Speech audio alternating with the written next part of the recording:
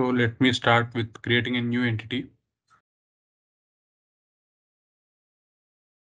So as I mentioned, like first we have an customers entity and create it here. And then we have different attributes. Let us say we have customer ID. And as I told, like we have a number for customer ID. Is a number numeric is there, yeah. Numeric, and then we have address.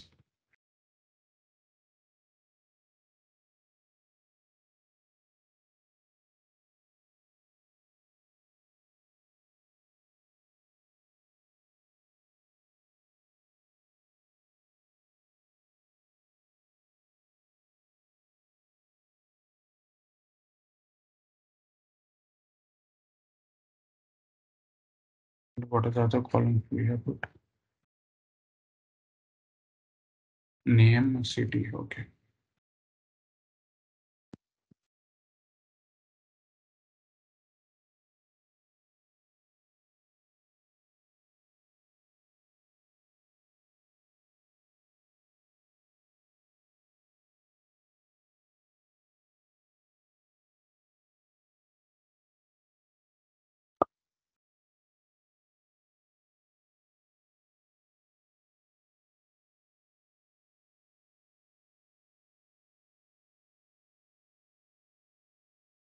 Okay, so now we created the custom one entity and all those attributes.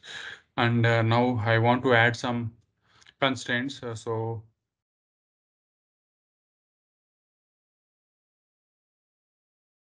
I want to keep customer ID as primary key.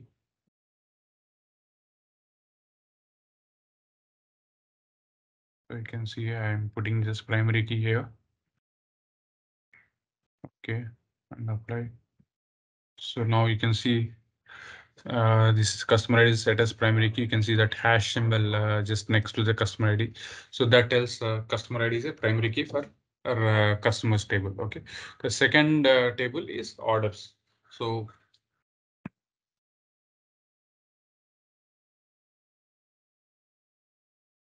just keep that second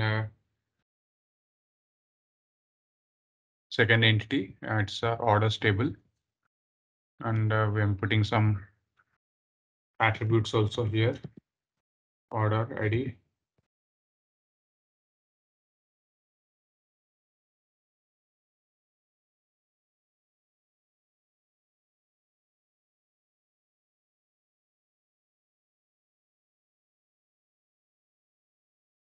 We have customer ID, right? Customer ID not ready.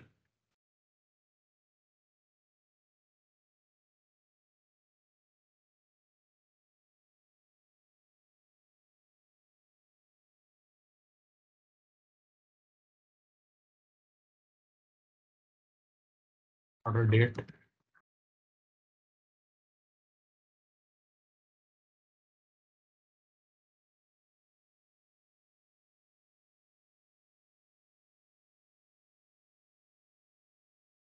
And other columns. Quantity.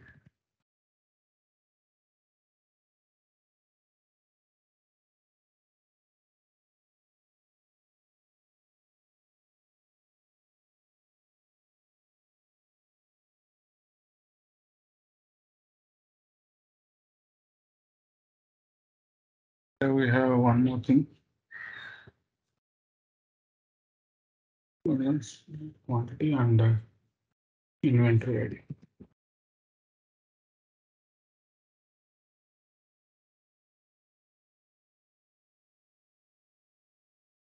This is number.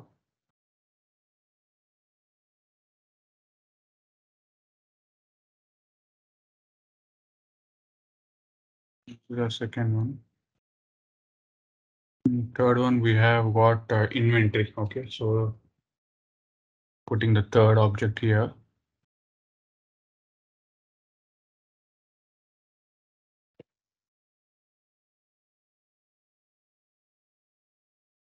Have attributes here.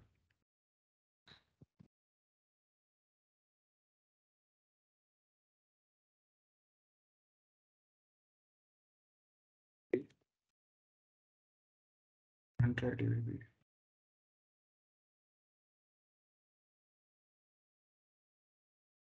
number.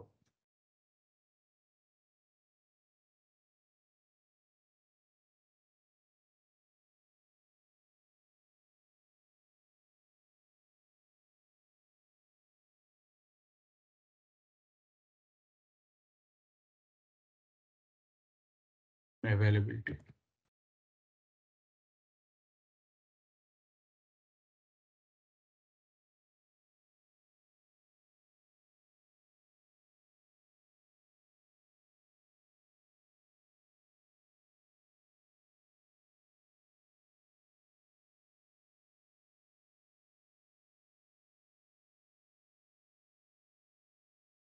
So now I think we have to create the primary key here.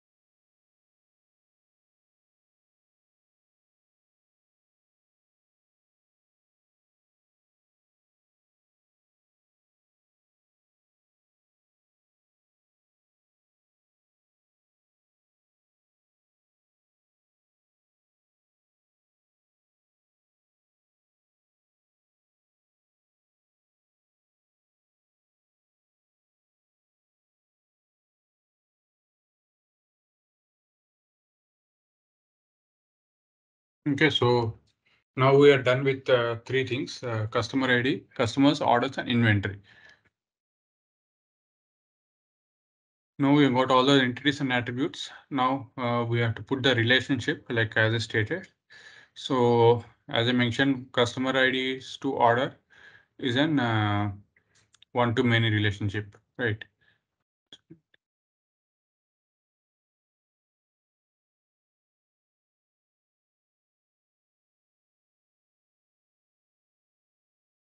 Here in after we create the entities, we have certain arrows like you can see, they define like what are the relationship between them. Like there's 1 to 1 and 1 to n and yeah, m to n. Okay, so here we are going to choose 1 to n customers and orders.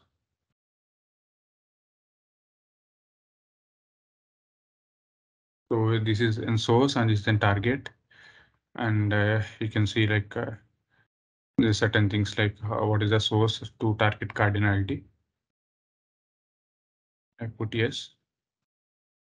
So you can see it is the relationship between the two entities are created. And the next step would be the inventory to orders, how they're defined. So here I'm going to put another one to many.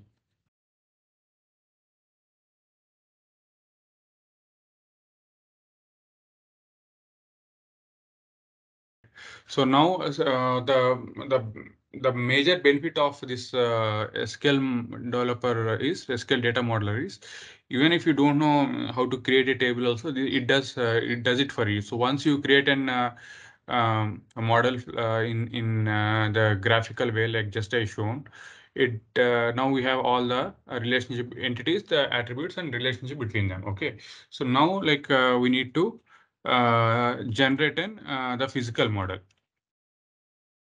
So once what we have to do is we have this logical model here, and we need to generate an physical physical model for it. So this is an option. Okay, so engineer to relation model you can see here.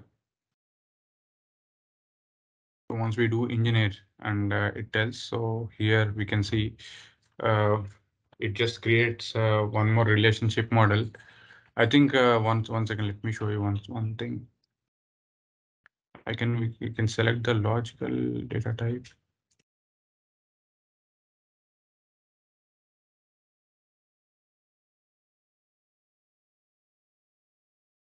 Okay, that's fine. Yeah, and then now we have to generate the DDL for all these things. You go to the view section.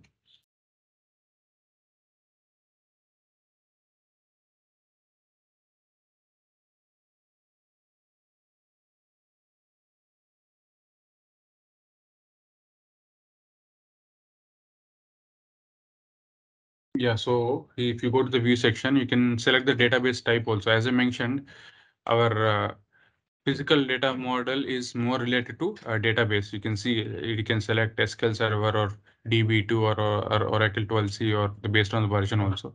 So here, let us say I am putting 11G, and if you put generate here,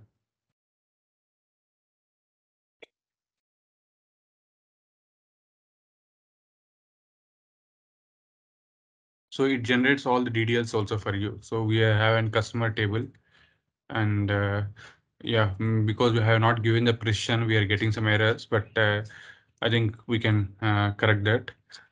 So you can see we have customers table here, and we have an primary key here for the customer table. As we created in the data model, we have an inventory table, which has got all the book related information, and here we have primary key for the inventory table, and here orders. Okay. So here I think I'll see like why we have got uh, another two columns as primary key, but this it should be the case like this. Okay, two columns as primary key, and these are the primary key things like is a constraint in orders table which references the customer ID here, because as I mentioned, that relationship which we have put there in the data model, it reflects in the form of the scripts. Given the orders, again it represents to the inventory based on the inventory ID.